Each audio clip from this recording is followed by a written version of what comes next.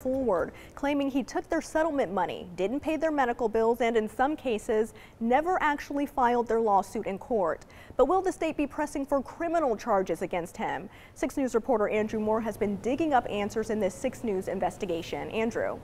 Imani, it's one thing for an attorney to get a bad review, but in Christopher Norman's case, it's a lot worse than that. The Texas Supreme Court has now stated in documents that we found, quote, Christopher James Norman's resignation is in the best interest of the public, the profession, and Christopher James Norman. But what did he do to get to this point, and will he face any criminal charges? The answers surprised us, and they will probably surprise you.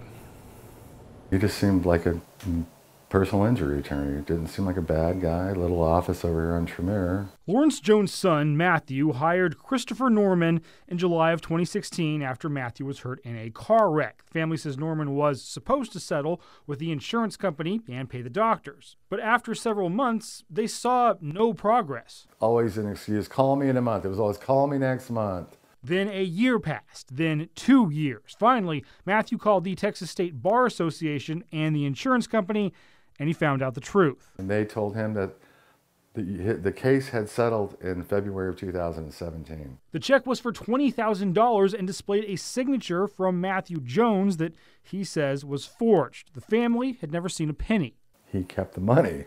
And the Jones family aren't the only ones. Dolores White hired Norman in a malpractice case in 2012. She says Norman strung them along for years, but claimed to have settled the case in 2017. But it was a paper stating, it had the doctor's name on it. It had that we were settling for the amount that we settled for. We had me come in and sign. But according to documents from the Supreme Court of Texas, Norman never actually filed the case. So you don't know what you signed?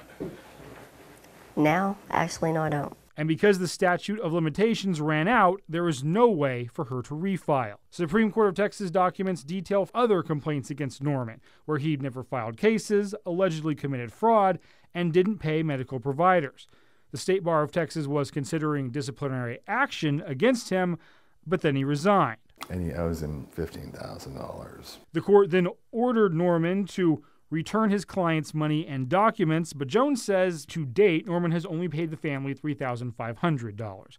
But what happens when a resigned attorney doesn't obey a written order from the Supreme Court of Texas?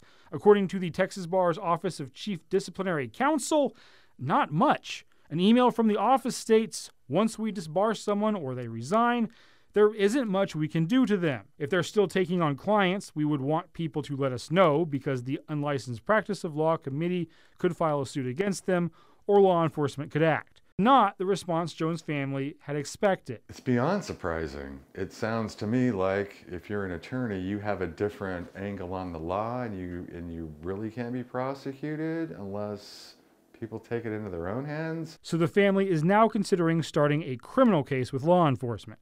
6 News called and texted Norman Friday and didn't get a response, but Matthew Jones told us on the phone he then got a call from Norman within the hour. I said, okay, Chris, what do you want me to do? What do you want me to do? And he finally said it. He said, I want you to contact Andrew Moore and tell him that, that if the payment's going to be taken care of, I'm going to be paid, and that you will not participate in this story. The Jones family says they would like to get that money back, but if an attorney doesn't follow an order from the Texas Supreme Court, there should be consequences. If he can do it, then another attorney can do the same thing out there. So does this mean there is nothing the Texas Bar can do for these families? Well, not exactly. There is something called the Client Security Fund, which can reimburse people if they can prove an attorney stole their settlement or still owes them money, but getting that money back can take over a year. To learn more about that fund, go to kcentv.com. 6 News is going to continue to follow the Jones case and other cases to see if they are paid back in full. Imani?